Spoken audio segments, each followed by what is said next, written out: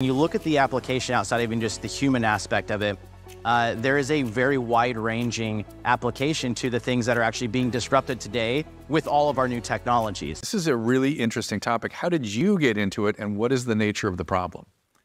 Well, thanks for having me first. Of course. I got into this business through a mutual friend.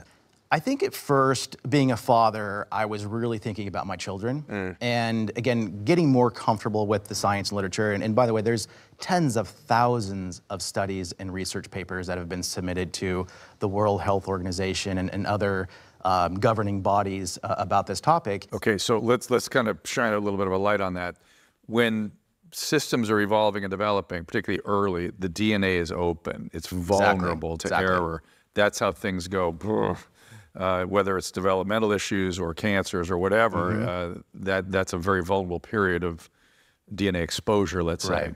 Right. Interesting. I hadn't thought about that. And so that was on my mind because a little bit of the work I had done on my own to like understand a little bit more and determine, it was more from like a father aspect of like taking care of my children. I get it.